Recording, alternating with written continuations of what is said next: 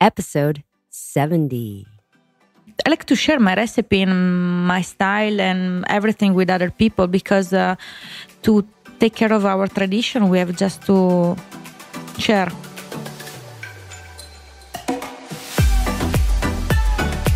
Hey everybody, this is the Just Forking Around podcast, where every week we raise our glass and toast to the beautifully insane, sexy world of food adventures.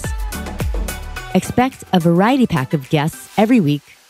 All have the most compelling stories.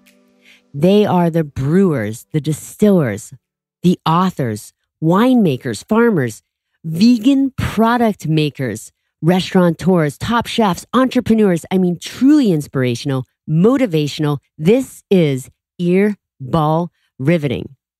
So settle in and let's fork around. Forking around reminds me of my social media platforms that I would love to share with you. At Forking Podcast, that is Instagram. So at Forking Podcast, website justforkingaround.net, and Facebook is my personal page, Debi.Saltzberg. And if you're on the iTunes enjoying the podcast, I would love, if you enjoyed the show, to subscribe, rate, and review. Much love. And now let's really get into this next episode. So I'm looking at my Facebook this morning, my Debi.Saltzberg, and you know how those memories pop up? And so the memory that popped up this morning was from 2 years ago when we were in Catalina. We had sailed across from Marina del Rey, which is an awesome sail. It takes about 6 or 7 hours because it's not a direct tack, and we cross the shipping lanes, which can be pretty crazy because there's a big tankers coming through. You know, we're on this little 35-foot. It's not little, it's nice, but it's not huge by any stretch. It's 35 feet, it's good size. So we cruise across, and then usually you get greeted by the dolphins, which is amazing. And then we go to 2 harbors, not to the Avalon. We go more to the chill side. And we moor, and usually friends are there, and we just spend a few days. And it was July 4th weekend. And the picture reminded me because it reminded me of why I started the podcast, how I had the time to start the podcast. Let me rephrase that. 2 years ago, had an injury on my left hand, and I couldn't work. So I couldn't work in restaurants. So, and that's what I've done pretty much my entire life, along some other entrepreneurial endeavors, but pretty much food and beverage. So I had an accident. It was my left hand. I broke a couple fingers and tore a tendon. So when you tear a tendon, it's really tricky to heal. So I was told by the orthopedic surgeon that I can't, to keep my hand in this splint, and for 4 months, I can't move my finger. And after 4 months, if I did at any time move my finger, I'd have to start the 4-month from that point. So I was like, damn, I want to get this 4 months over with, straight 4 months, not like 6 months, 4 months. So during that time, it was summer, of course. And I was thinking, shit, I got to figure out, this is an opportunity to figure out maybe something else, another thing, either a side hustle or a hobby or a project, just something else to do that maybe could potentially generate some revenue or be something in a different industry than this hardcore restaurant business that I was in. So this picture that from the memory is I have on my splinted finger the cage from Veuve Clicquot champagne. I used those cages. I'm not kidding. I took the cage off and put them over my finger, especially my middle finger, which is actually funny, but to protect. So the splint that was on there.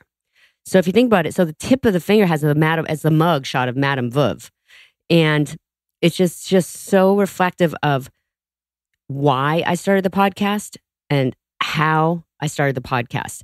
So originally, this could be a whole episode, which I probably should do. Why I started the podcast had to do with Madame Veuve Clicquot, and her story, and maintaining the integrity of her story, which is getting very clouded, and history is being rewritten, and Champagne Charlie's kind of moving in, and the history is being rewritten.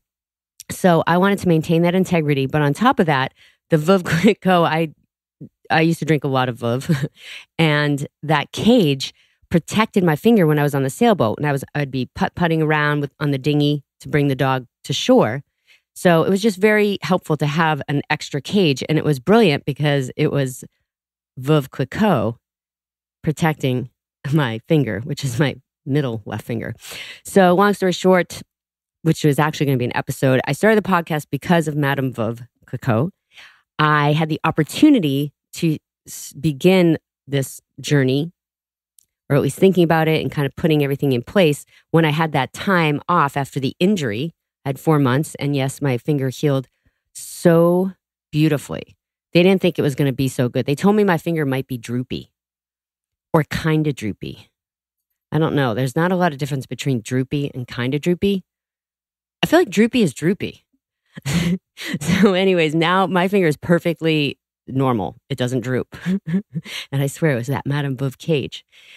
So that was what stirred up for me this morning when I was looking on my Facebook memory pictures.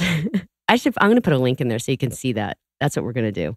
So on the show notes, there'll be a link to so you can see the what I'm talking about with the Madame Veuve cage, because it's actually a statement. I think that somebody was probably going to take that fashion statement and turn it into something.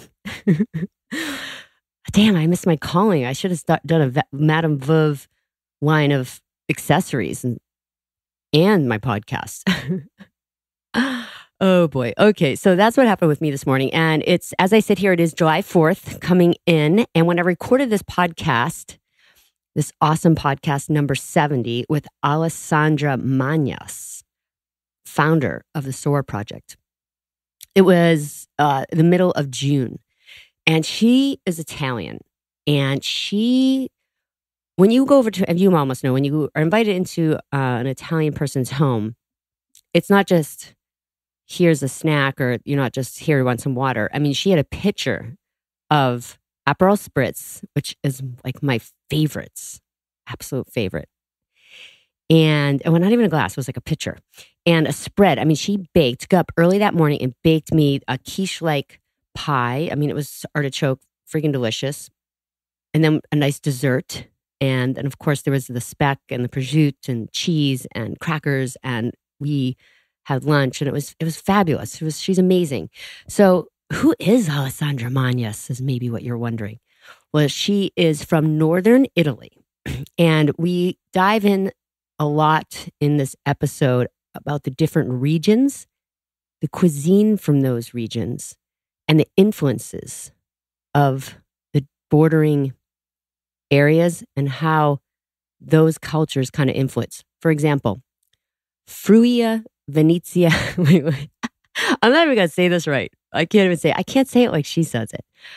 Fruia Venezia Giulia. Damn, I don't even think I nailed it. I'm not cheating, reading off of anything. I was going off of pure memory. But Fruia Venezia Giulia. So it's located in the far northeast of Italy. And this is what's so cool. It's 3 different influences. So they have, like, Venezia is more Venice influence, right? And the Fruia is more up north, so you have more of the Austrian influence. And you're just gonna have to listen to find out more. I could go on, but I don't like to give too much away, except try to paint the picture of what you're about to embark on. That's earball riveting. I really love the accents, like Emilia Romana, Fruia Venezia Giulia. See, I can't even do it right. But hopefully by the end of this episode, you'll all be saying it fluently. So Alessandra Manias, she came here a few years ago. She has an amazing accent. You can definitely understand her English. I just find that Italians, it just has a very, it's attractive. It's sexy. The dialect. I thoroughly enjoy the Italian dialect. Well, the English version dialogue from Italians. I could just listen to them talk all day. So we recorded this episode in our home, like I said. We didn't have any grappa to finish off. Good thing, because I did have to drive back, which should have been, how things are 30 minutes, but it takes like an hour and a half. I have to always throw in the LA traffic.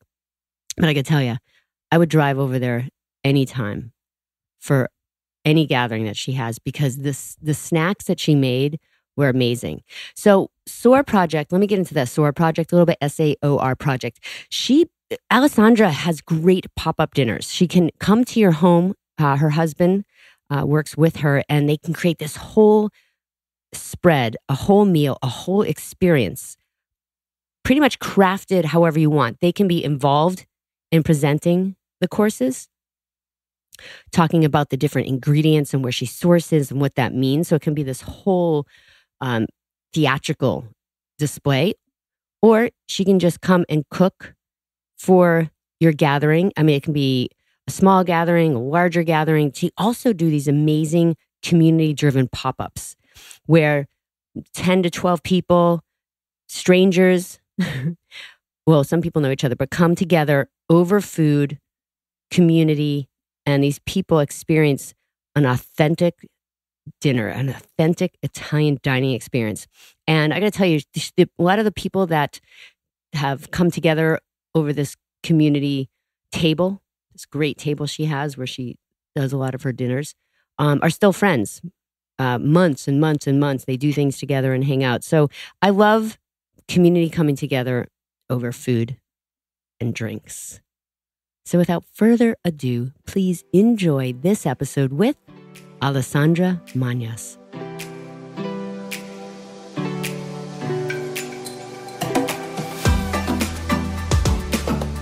Alessandra Manias, well, thank you so much for welcoming me into your amazing home. We're sitting at your, I would say, community table where you invite guests and have a delicious. Yes, we sometimes we try to open once a month. We open our apartment, our house. We have a big table, and we have like 10 guests. They can try our food, and they can meet friends. So it's like we want to create the situation of the Italian hospitality that is very famous in Italy, in United States. So because when we came here, we asked two people, why you love Italy? Because everybody are crazy for Italians so crazy, in Italy. Right? So for us was like weird to say why you love us, Yeah. And everybody says we love people, we love food, we love hospitality. So at the beginning we say, why we cannot recreate the same situation in LA? That is kind of difficult to meet friends because the city is very big. And that's it. Then why? And so that's where we're sitting. So yes. I'm so excited about our little spread here. I see a picture. I don't know. It looks to me like a spritzer. It looks like a spritz. Yes. A spritz. It looks like a spritz. Spritz is a drink that we used to drink at happy hour. Aperitivo. Mm-hmm. I came from northeast of Italy, very north, Friuli Venezia Giulia is the region close to Austria and Slovenia and Veneto. So we have the influence from the Venetian culture, but also from the Austrian culture. So, Austrian culture, right? Yes, heavily influence from North Europe. Mm-hmm. And the spritz is typical. So when you go out, when you finish to work around 6:30, you go out with friends, drink a spritz, and then everybody goes to dinner. Nice. I love that. Yes. So I want to do a toast. So this is a beautiful wine glass. I'll have pictures on is this a typical spritz, like white wine glass? Like, is this how you drink this? Yeah, we used to use white wine glasses. Okay. Yes. So I'm going to raise my spritz glass to you, and I'm going to have you do the honors of the toast. Salute. Salute. Cheers. I'm going to take a sip. It looks so delicious. It's made with white wine, sparkling wine. Oh, it's so good. Like Prosecco. We use Prosecco because the famous region of Prosecco is Veneto, especially Valdobbiadene. Conegliano. It's like 30 minutes from my house. Mm-hmm. So I use that. Prosecco, Aperol, and sparkling water. Yes. I was in Venice, Veneto region, Venice. Yes, Venice. Mm-hmm. And they put an olive in there. Yes, we can use also the olive. That was So sometimes I'll go out and I'll get a spritz and I'll be like, can I have an olive? And people are like, what? And I'm like, it's like authentic Venice. Yes, with olive or a slice of orange. Mm-hmm. Or just it. There are two kinds of spritz. This is the red one because it's made with Aperol, but you can have also the white one.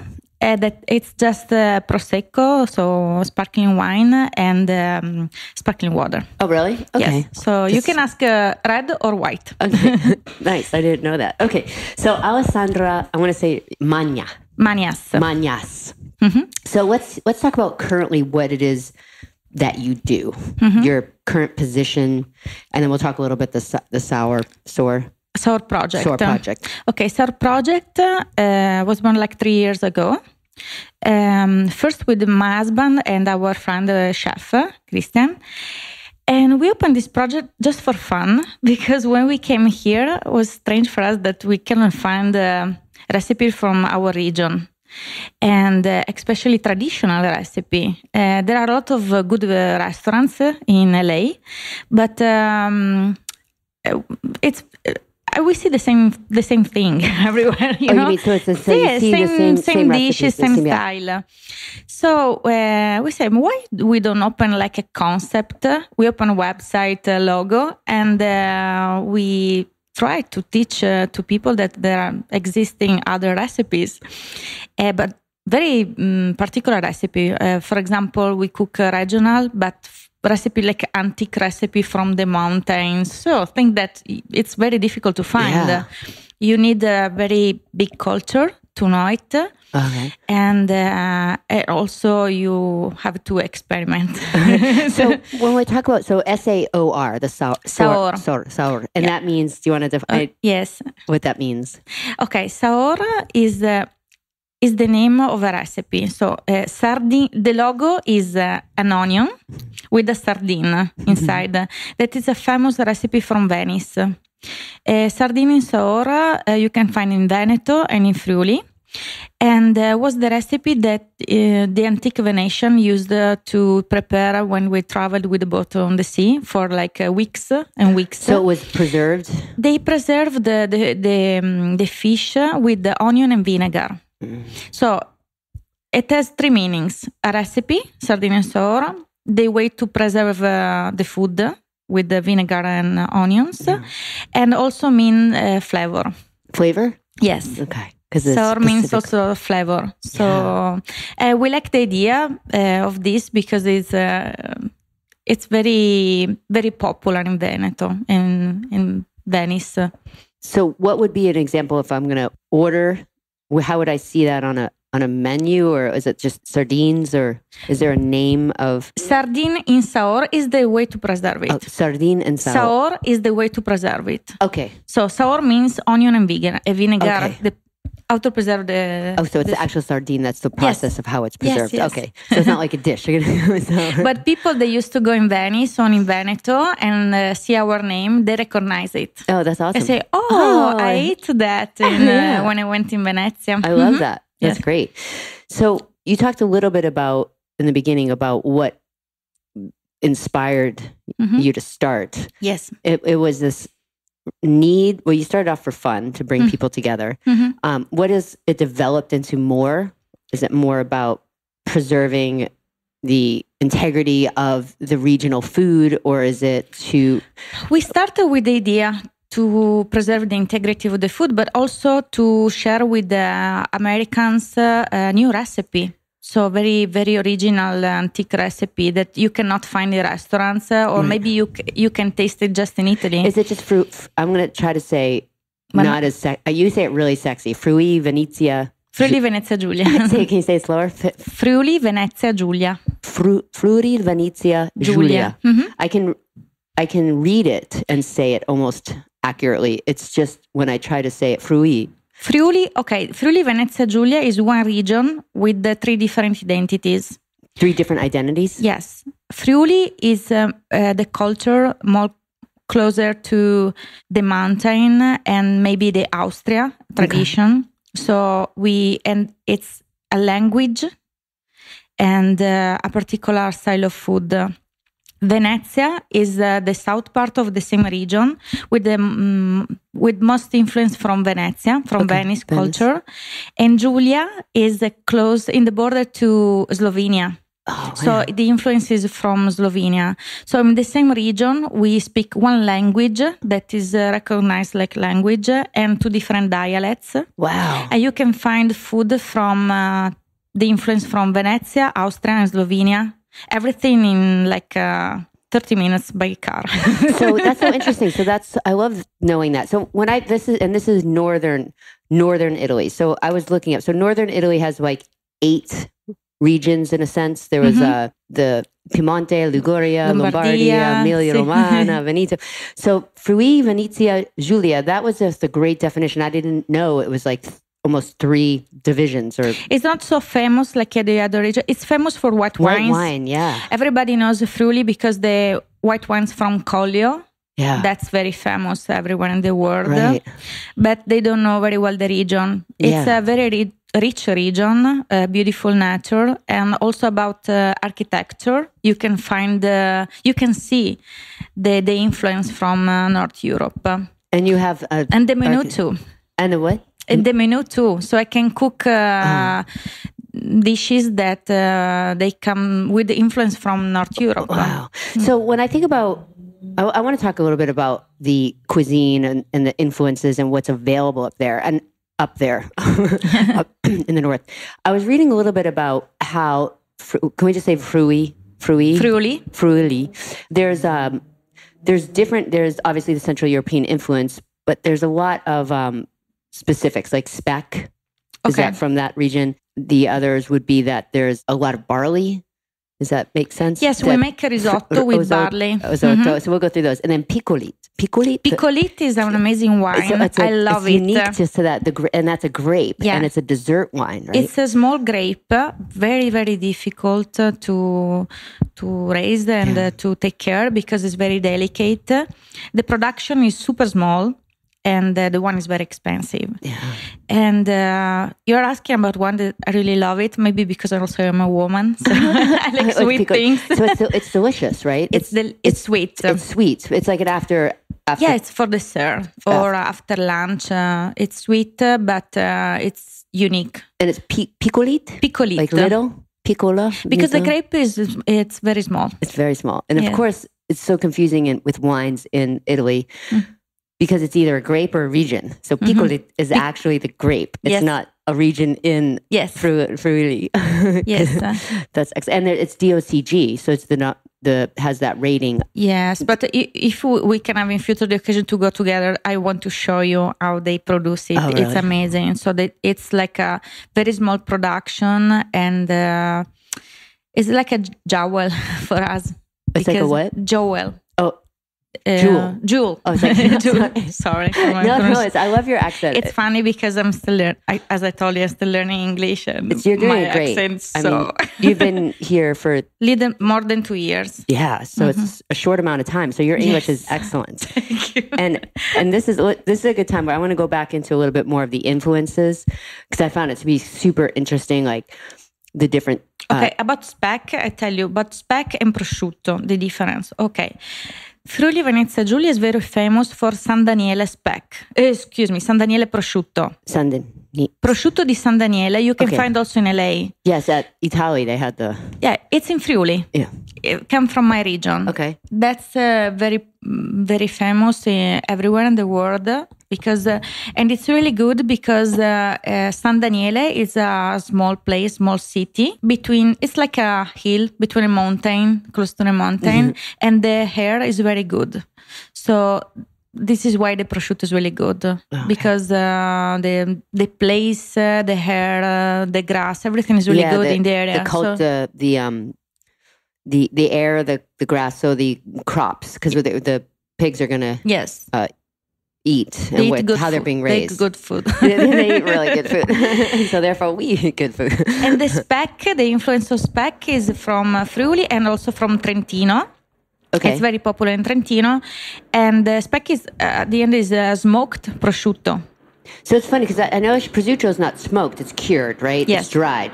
So speck is smoked prosciutto. Smoked, so it has a little smoky. Yeah, the flavor is smoky.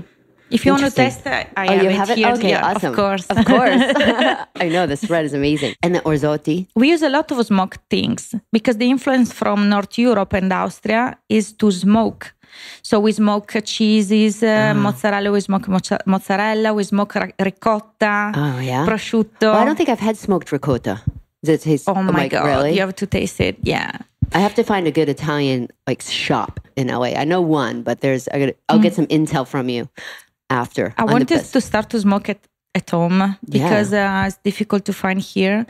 But I've never had it. The smoke ricotta, it's very popular in my region, and it's amazing. Oh, I bet. It sounds amazing. So there's something about tomatoes that the tomato base isn't as prominent or isn't as often used in Friuli. Okay, tomato is most from south of Italy. Culture and recipe. Obviously, we use it because we make caprese. But sauce. we don't use so much. We make tomato sauce. We cook a lot with vegetables, but not so much tomatoes. We said we don't make a lot of red sauce. Right, no, make a lot of red. Yeah, it's more used in the coast because we have the mountain and the sea in our region, and on the sea when we cook like seafood recipe pasta with seafood, we use more. Yeah, more of the tomatoes. More than tomatoes. About barley, we make. What's the barley? It's very popular. This is what it says, as in the internet. Okay. It's because you can, in north of Italy, we use a lot of risotto. So we eat pasta, but we eat a lot of rice. And we use barley like rice. So we make risotto, but with barley. It's the same process. Same process, still out of... Yes, very slow. Very slow. If you had a barley risotto and then was it rice risotto base, blind taste test, could you tell the flavor? Yes. And how? You taste how the would you difference. feel? What would be the depth? First, the consistency, because the barley, the rice is softer than the barley. I don't know, it's another cereal. So the sauce can be the same, but the taste is a little bit different. It's more barley-ish, more. The barley is really good for health. Yeah, I would think so. I would think that the barley has more health benefits. Yes. We used to say that the barley clean the body. Barley? It's a cleaning. It's very healthy. Yes. Do you think that the barley? This is like a joke question, but the barley there in Friuli and even in Italy, the farming techniques, the way the soil is that a different barley in your, mouth membrane of taste memory than when you have barley here? No, I found good barley. You found good barley? Yes. Okay, so you can... I used to buy here and it's really good. It's good. Okay, so you found your specific barley. I have to tell you that now in LA, you can find really good products. So I can, when I came here first, for me, it was very difficult to cook, to recreate the same taste and the same consistency and everything that I used to make in Italy. But now that I know where to buy, I can find everything.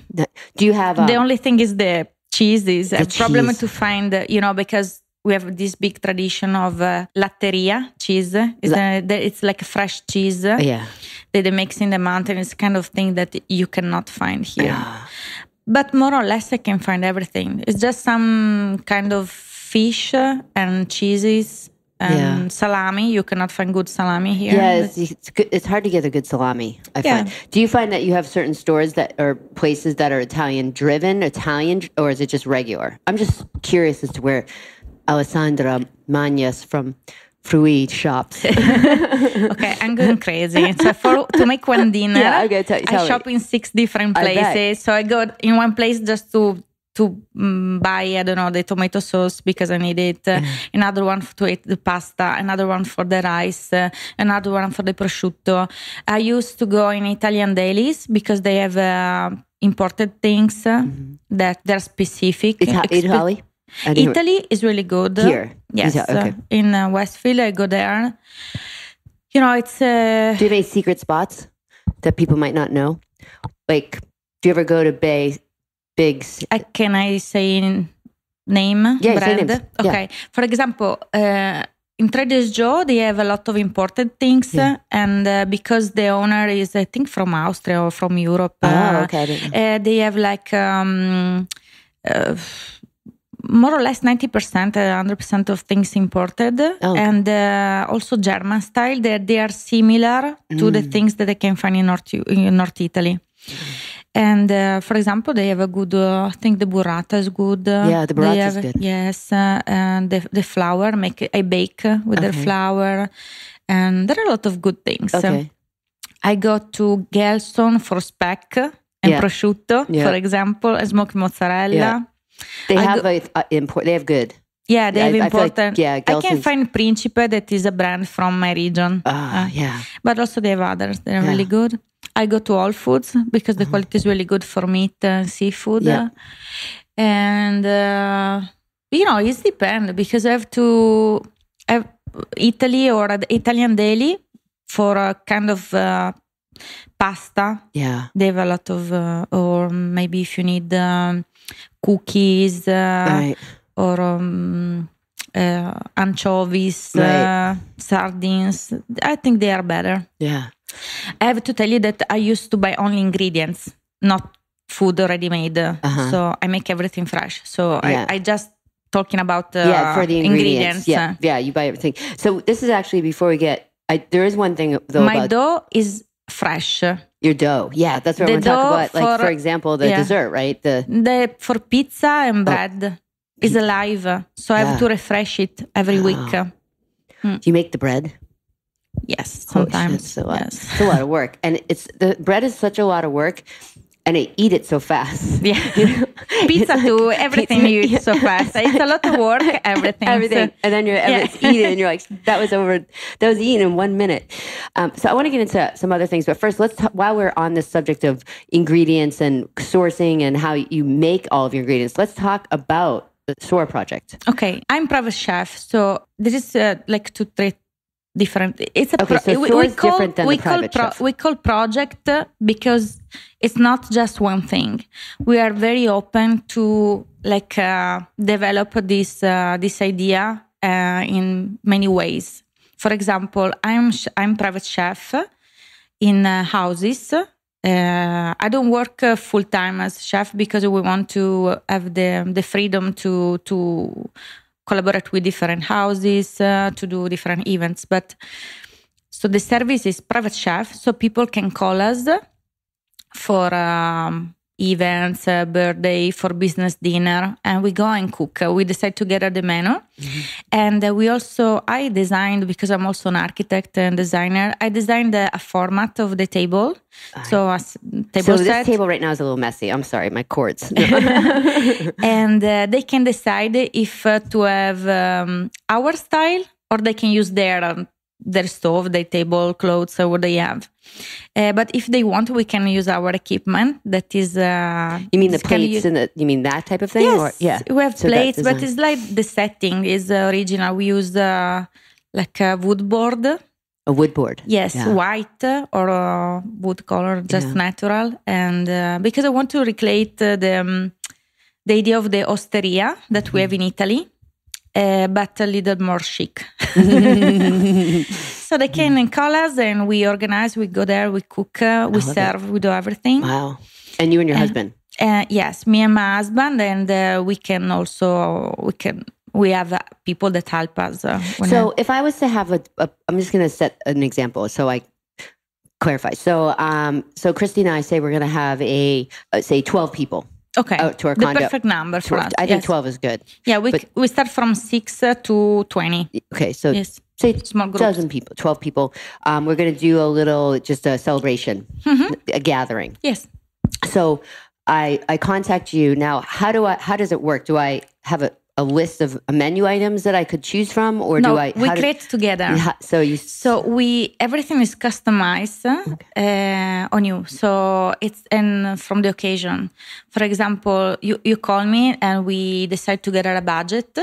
A budget, okay. Yes, budget, and we talk about what is happening. For example, if it's a birthday of a person, we try to find the recipe that this person loves it. Oh, I love that. And we create a menu on this. So.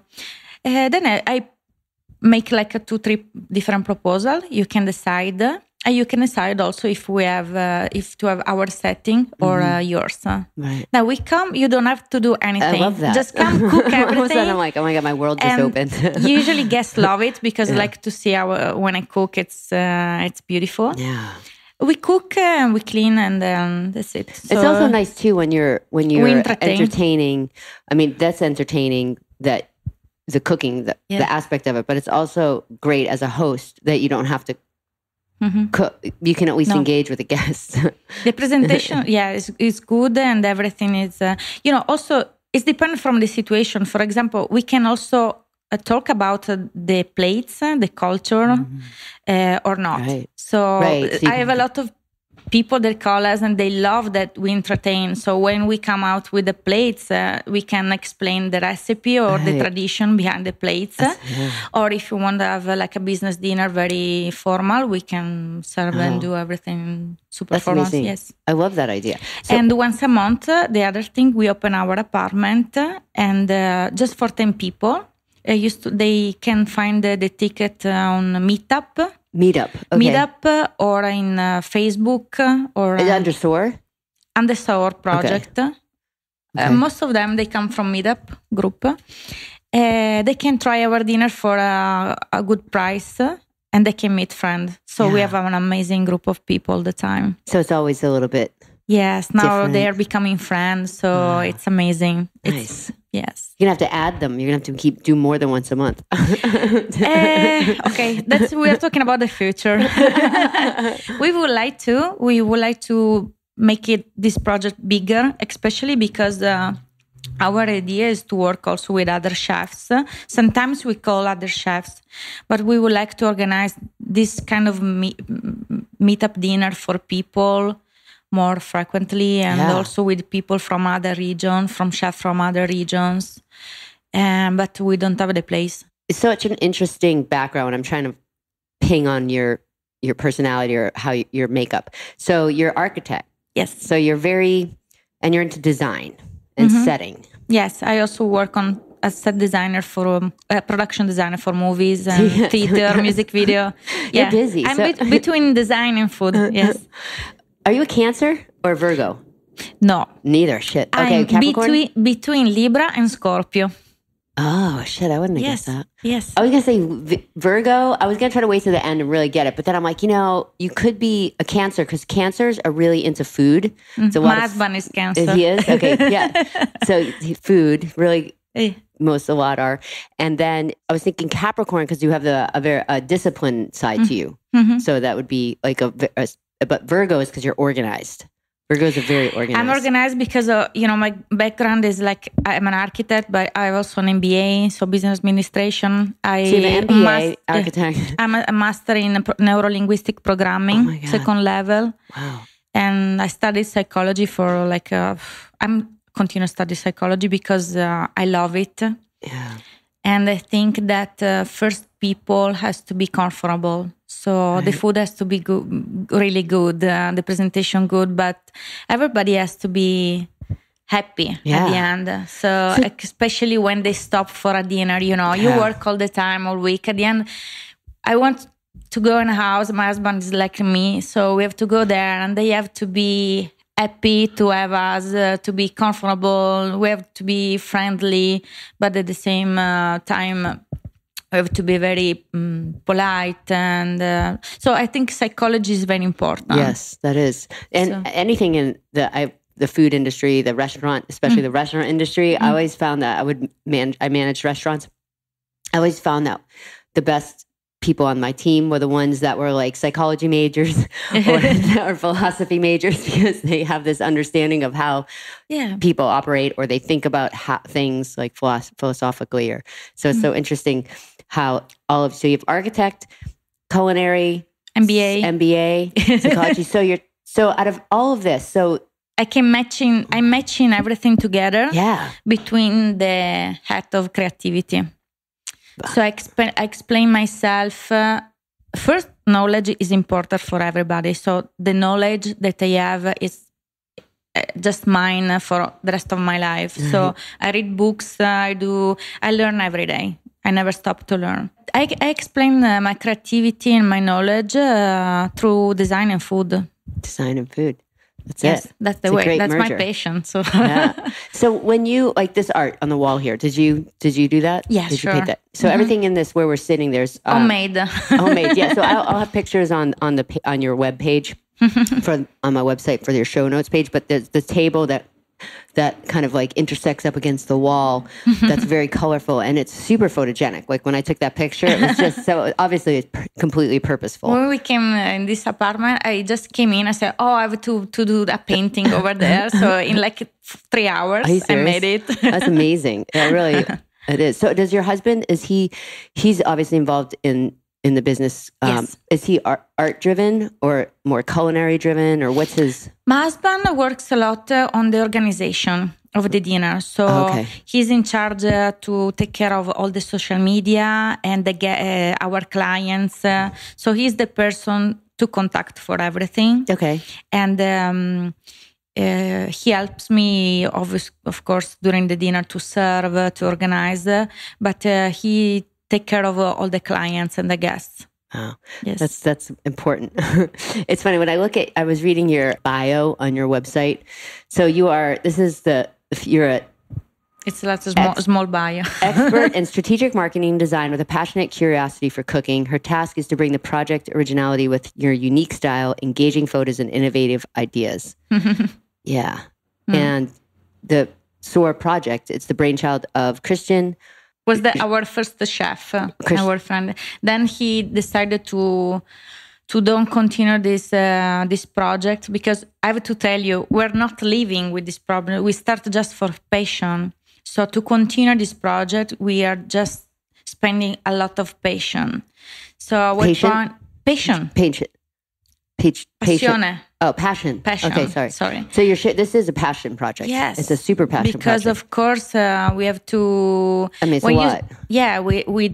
We have not investor. We just start with our resource and then that's it with our ideas. So to continue to involve, it's a big work. It's a lot of work, right? I mean, you have just to love it. So at what point? That's what has to drive. That's the fuel that has to drive. You just have to. Everything else doesn't matter, right? It's like that time, the money, the patience, the tolerance, the drive, the ups, the downs. You have to love. So now we are just me and Gianluca. So my husband, and we are continuing our ideas, and we want to create. Our dream is to create a place where people can come and taste our dinner. So we can make it more dinner, more like dinners. Meetup dinners, and we are designing a new concept for not a restaurant, but I cannot say anything right now. I can't say anything. We'll have to do it part 2 then. But something that at the moment exciting. Yes, but there is nothing like this in LA. I find that with the way that there's so much, everybody's on the phone, like the non-connections. Mm-hmm. That we have, it's based on social media so much, which I do love social media because it has its benefits. Yes. However, we work only with social media because they call us because they see. But that's how we connect. But then there's this like lack of actually connecting. Like we're sitting down, you and I are sitting down and like in your home over, a spritz, some delicious snacks, but we could be doing this over, Skype or something, which I do a lot. So people connecting isn't in person, building community. And I feel like that's something that seems to be like a number one passion for you is the connection and it over food. Connection is very important for us. It's what we are missing most. Right, because of the social media, right? And the kids and the... Yes, I can tell you that during our dinner, nobody touched the phone. If they use the phone, it's just to make a picture of the food, but they talk a lot. Yeah. They spend like 3-4 hours sitting for a dinner, and this one is our dinner. Yeah, yes. I love that.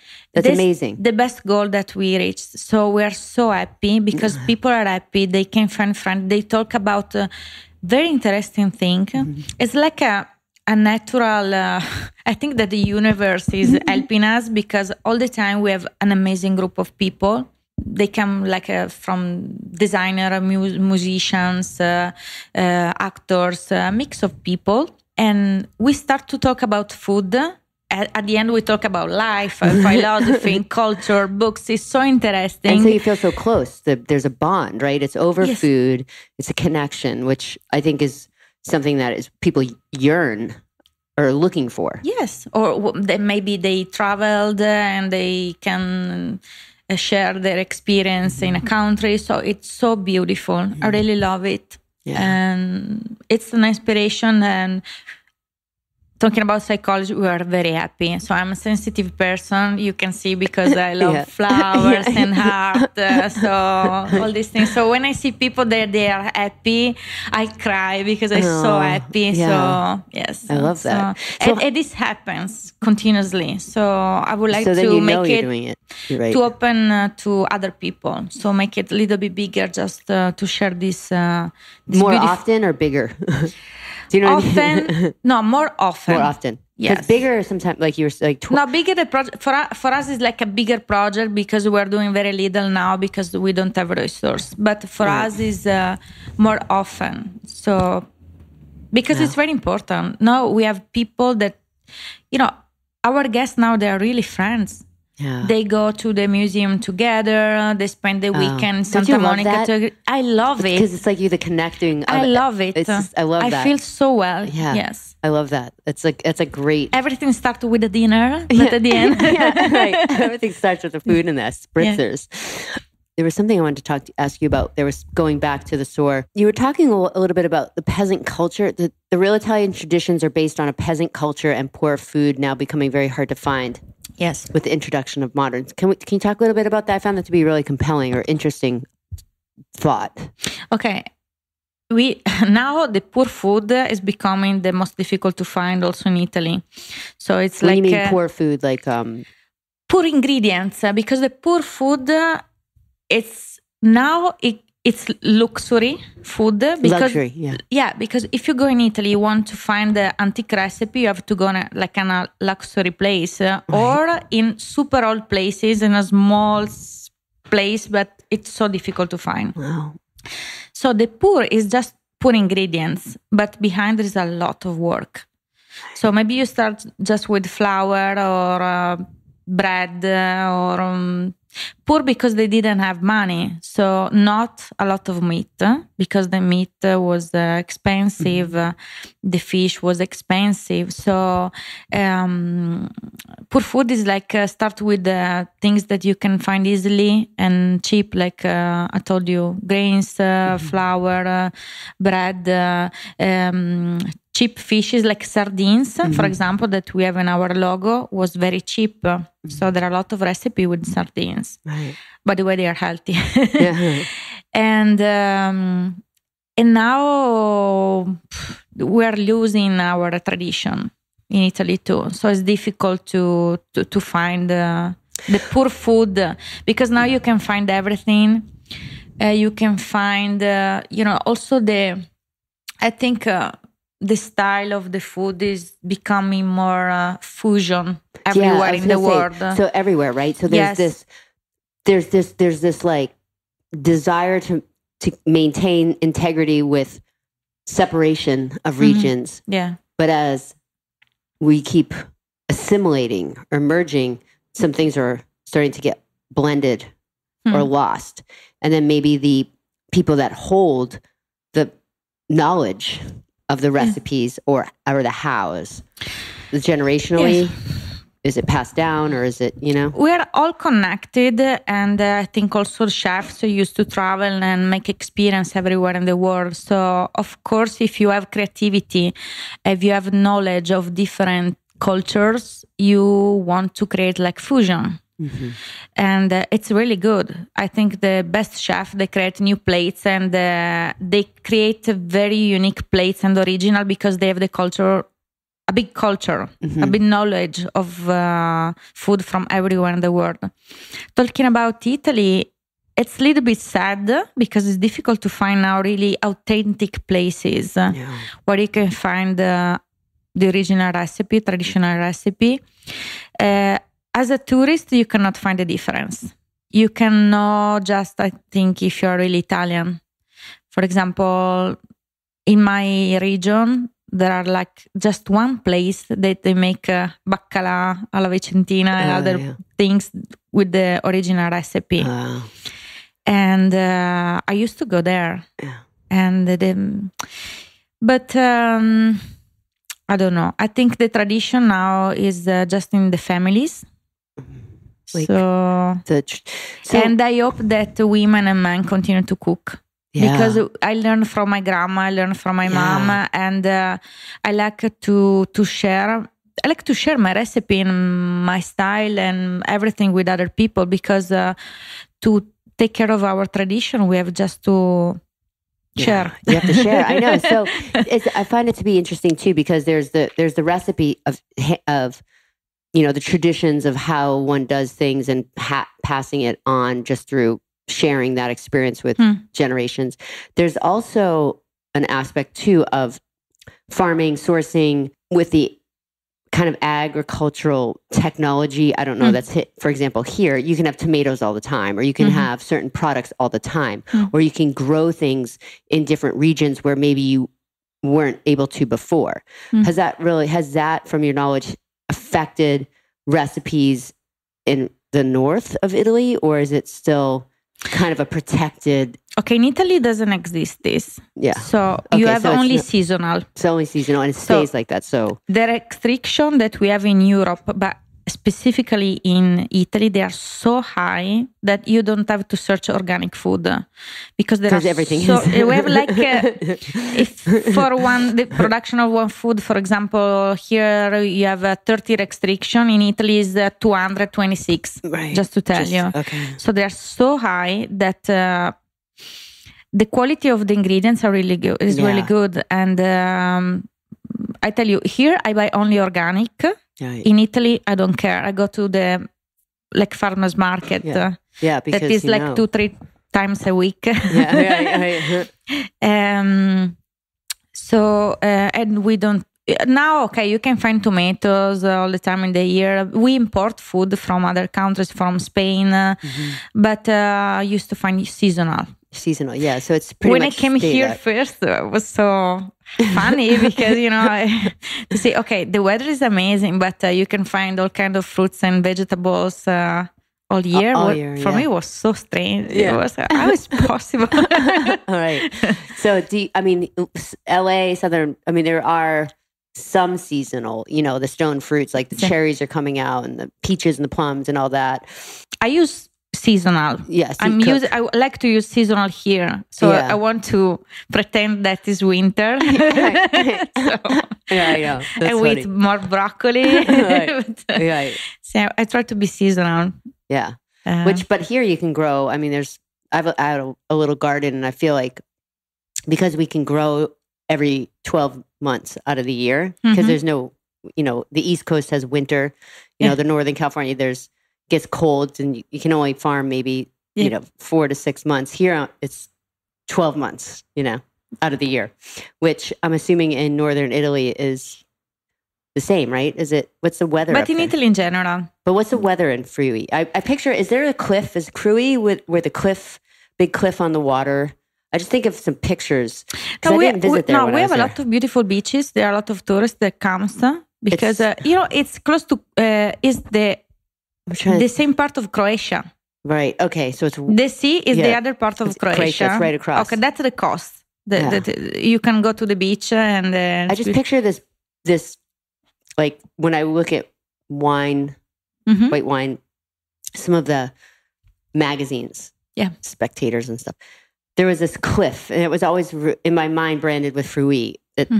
Is there some type of just a big cliff overlooking the water that's kind of famous? No? Okay. No, okay, that's famous in Trieste. Trieste, okay. Yes. Do you know what I'm talking? It's like this, it's just a picture. Yeah, it's famous because there is a castle. Yeah, there's a castle up there. Okay, Trieste. Okay. Miramare Castle. Okay. Yes. Okay, so that's not Trieste. I always thought that's very famous, and yes. But we have everything. So the sea with the beaches, you can go, and hills and mountains. You can go to ski, and you can go to the beach in the same region. Yes.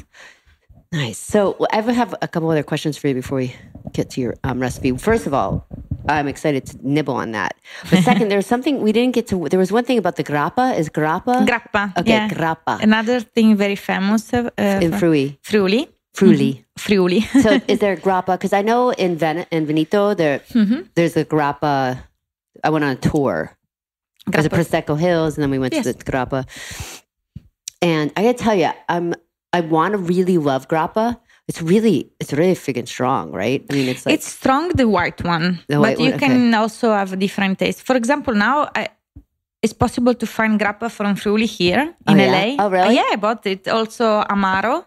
Amaro. I like Amaro. Yeah, me too. I love Amaro. It's more sweet. So. Yeah, it's a little more sweet. The original grappa is it's strong and comes from wines. That we call white grappa. That's where it's from. But you can find also with nuts, with pears, with apples. Right, there's a lot of fruits. It makes it softer. Especially in mountains, they make their homemade grappa. Yeah. It's made with flowers, herbs, whatever's out there. Apples, everything. So they make grappa with peaches, everything. Now, when you, being from Italy, when you were younger growing up, was it different?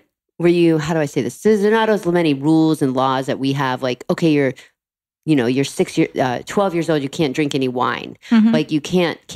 Like, and I feel like Italy has so much culture with wine and, the food and, espresso. And when you were younger, it was more part of your culture, your world, or was it like a dividing line? Like, okay, now you're 21, you can now do this. Or, my father, I tell you because it's funny. I think I tasted grappa when I was 6 years old for the first time. And I say, taste it. I say, it's so bad, it's too strong.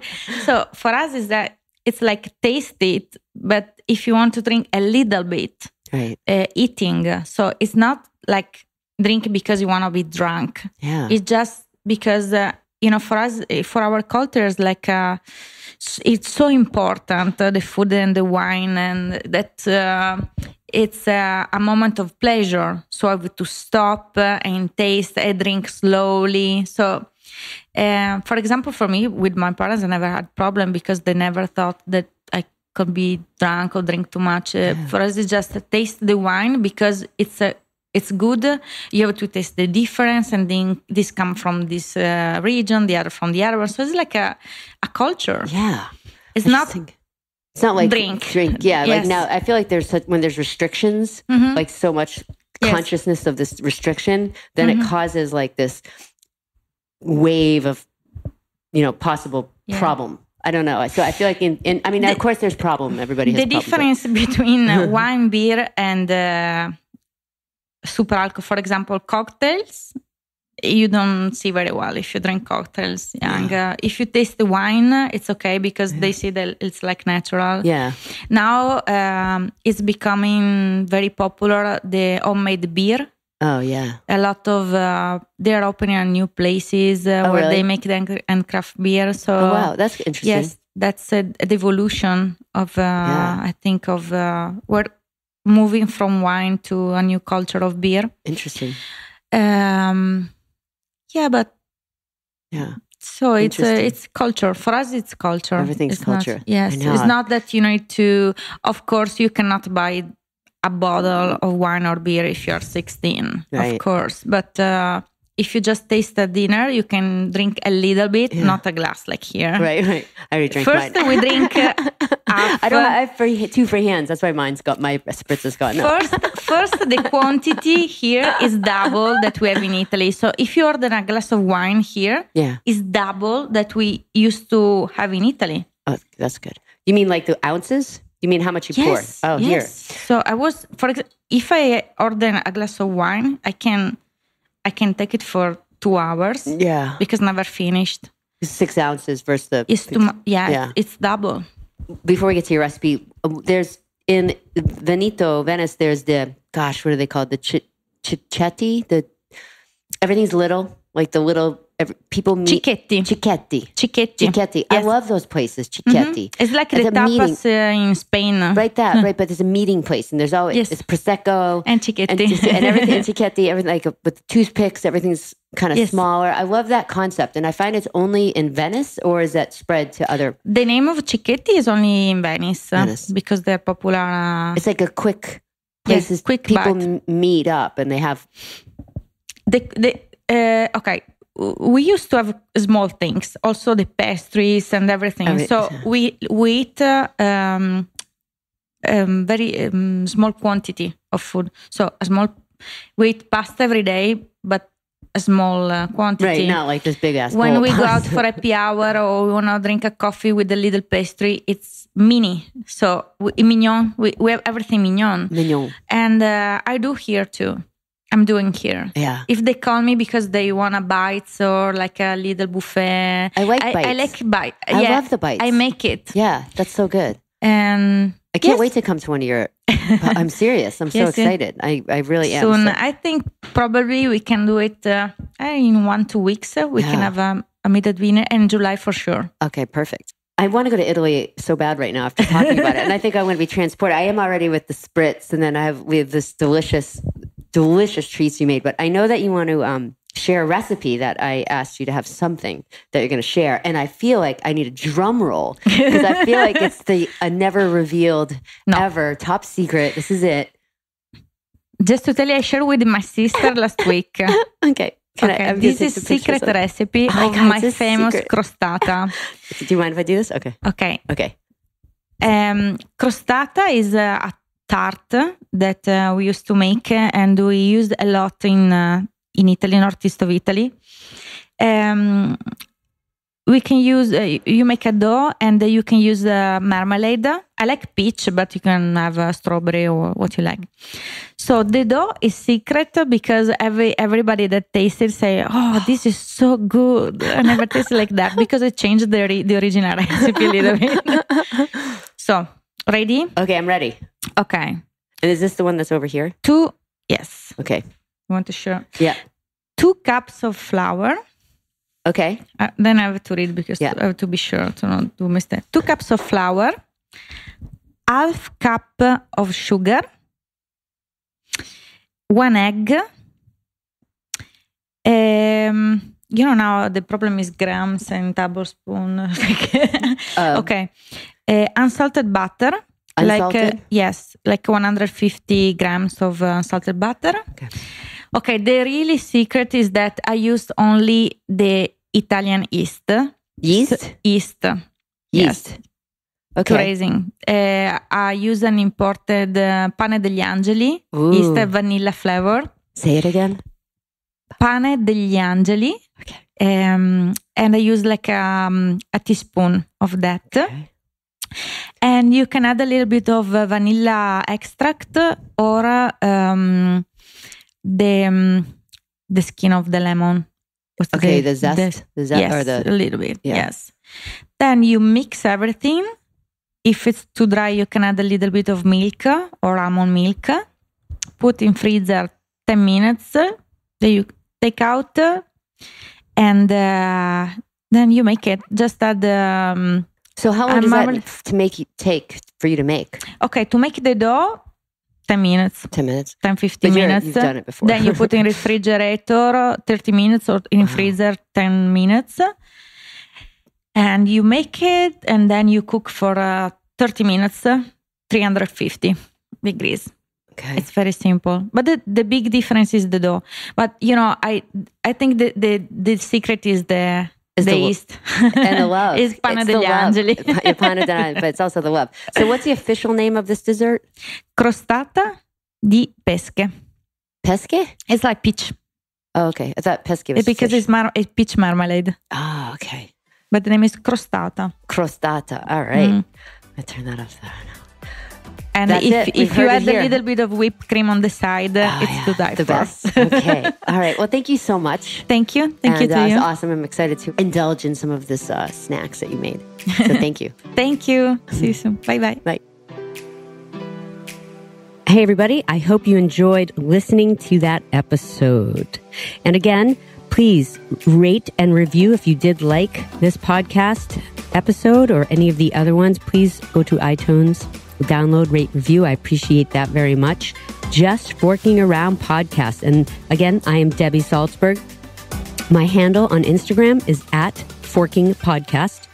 My website is justforkingaround.net. And I am so excited to have you on board here with me on the Just Forking Around podcast. And I look forward to seeing you on the next show.